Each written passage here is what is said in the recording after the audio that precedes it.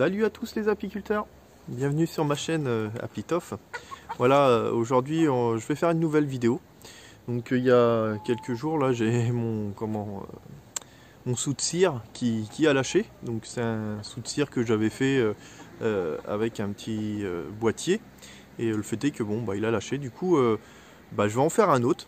Et je vais vous montrer comment tout simplement je vais faire pour ceux que ça intéresserait, hein. Donc je vais mettre en place ma caméra et puis je vais vous montrer ça. Allez, c'est parti. Donc voilà, je vais utiliser une prise universelle pour ordinateur portable.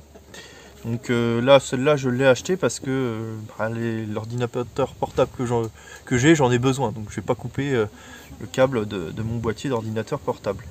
Le fait est que c'est pas très cher, hein. J'ai dû acheter ça 6 ou 7 euros, donc voilà, hein. Quand on voit le boîtier de soude cire sur les sites d'apiculture, combien que ça coûte, à peu près entre 40 et 50 euros. Voilà, ça vaut le coup de faire ça soi-même. Donc je vais vous montrer comment je fais, et j'espère que ça vous sera utile. Donc, dans un premier temps, une chose importante, ça va être la lecture des indications au dos du boîtier. Donc là, moi j'ai acheté un boîtier qui fait jusqu'à 96 watts. N'allez pas en dessous de 96 watts, ça sera pas assez puissant sinon. Et il va de... donc là, celui-là, c'est un boîtier qui a un interrupteur. Enfin, un interrupteur, c'est un bouton qui permet d'aller de 12 à 24 volts. Donc selon le voltage que l'on voudra, on mettra plus ou moins fort, hein, selon comment que ça fond la cire. Et ça nous permettra de fixer la cire plus ou moins correctement sur nos cadres. Donc on va avoir besoin du boîtier électrique, comme j'ai dit. Et moi j'ai récupéré de mon ancien soude cire mes câbles avec mes deux petits bouts, hein, c'est avec une pointe, un fil soudé, et puis voilà, ça permet de part et d'autre de faire circuler le courant, hein. Alors, dans un premier temps, on va dénuder, rien de compliqué. Hop, les deux. On va les tortiller.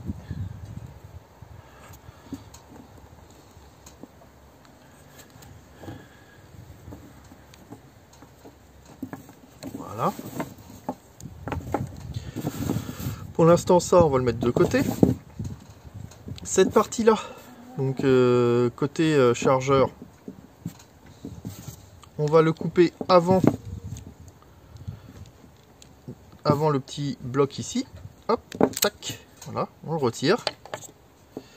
On va dénuder, pareil, ici. Donc, tac, on va enlever déjà premier fil. On a deux fils à l'intérieur. On va les dénuder aussi. Donc vous les dénudez sur 3 cm à peu près. On va les tortiller un petit peu aussi. Hop. Hop.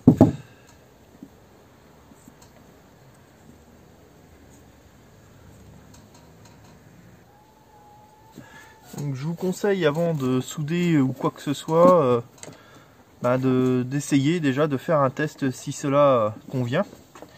Donc vous allez prendre votre premier fil. L'astuce, c'est de laisser cette mèche là de droite, puis on va l'entourer comme ça, hop, autour.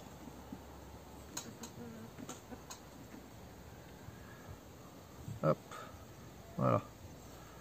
On va rabattre celle-là et on serre. On va faire la deuxième.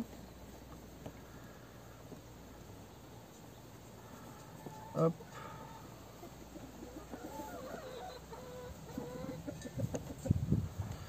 Donc le but, c'est que ça tienne quand même bien, hein, qu'il y ait un bon contact, surtout que ça se défasse pas. On oublie et on tourne. Donc pour le test, je vais y mettre un bout de scotch. Donc on va prendre, allez,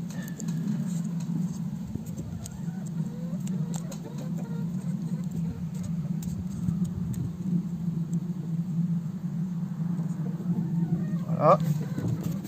Alors, je sais, c'est un peu archaïque, mais là, bon, c'est pour le test. Alors après, ce que vous pourrez utiliser, c'est des petits tubes thermorétractables. Donc c'est des petits tubes que on enfile, et quand vous chauffez au décapeur thermite ou au sèche-cheveux ou avec de la chaleur, bah, ça se rétracte et ça permet d'avoir quelque chose de bien propre. Ou alors vous pourrez utiliser un domino aussi, hein, des dominos, il n'y a pas de souci, ça fonctionne aussi. Donc voilà, donc, ça va vous donner l'appareil, les deux bouts qui sont protégés et les deux petits bouts pour faire circuler le courant. On va pouvoir brancher notre appareil et on va pouvoir tester ça ensemble. Donc je prépare les ustensiles et on va voir ça. Donc en premier, on va prendre un cadre que j'ai nettoyé, brûlé pour désinsectiser. On va mettre un coup de pince zigzag, c'est tout simple, pour retendre les fils. On voit, regardez, celui-là il est pas très tendu. Alors je vais passer la pince. Hop, vous voyez, tout de suite ça retend. Voilà.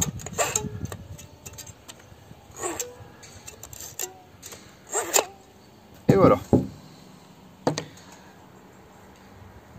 Donc, on a un petit support en dessous pour surélever un peu. On va venir mettre notre cire dans la rigole. On la met ici et puis on passe un petit coup d'ongle tout le long pour que ça soit bien dedans.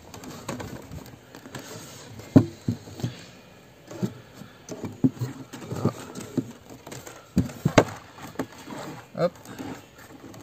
Voilà, je l'avais mis dans le mauvais sens. On va venir comme ça. Donc vous voyez, ça n'appuie pas. Donc là, je vais préparer mon matériel. Hop. Je vais venir. On va le mettre sur 24 à fond. On va venir brancher.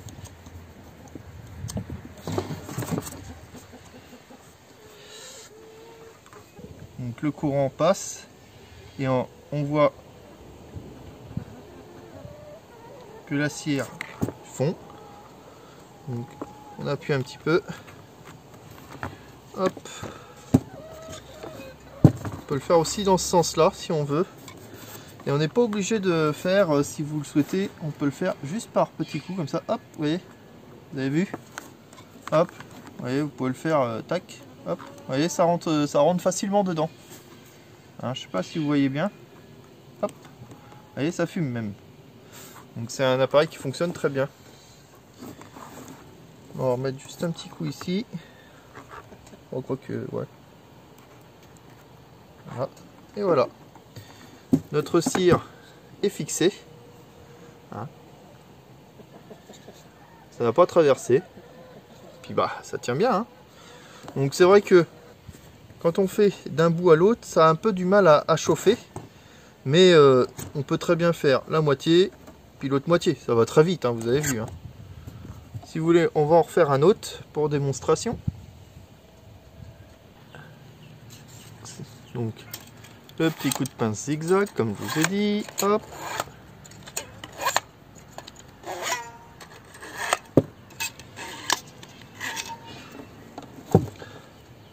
On vient glisser notre cire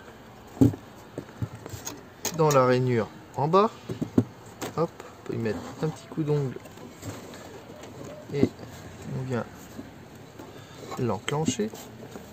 Voilà. Alors du coup, on va plutôt le mettre dans ce sens-là parce que c'est vrai que on l'a fait dans l'autre sens, mais là c'est mieux comme ça dans ce sens-là. On voit le fil s'enfoncer dedans. Donc là, je vais vous montrer. Hein. On va faire 3 par 3. Donc il y a 3 fils à gauche, 3 fils à droite. Hein. Donc on va faire la première partie. Hop. Tac. On continue ici. Décaler.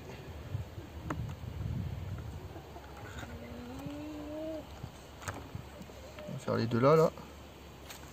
Et voilà. Vous avez vu, c'est très rapide. Et notre cire est bien fixée. Hein, donc elle tient bien. Il manquera plus qu'un petit coulet de cire ici et ça sera terminé. Hein. Donc voilà.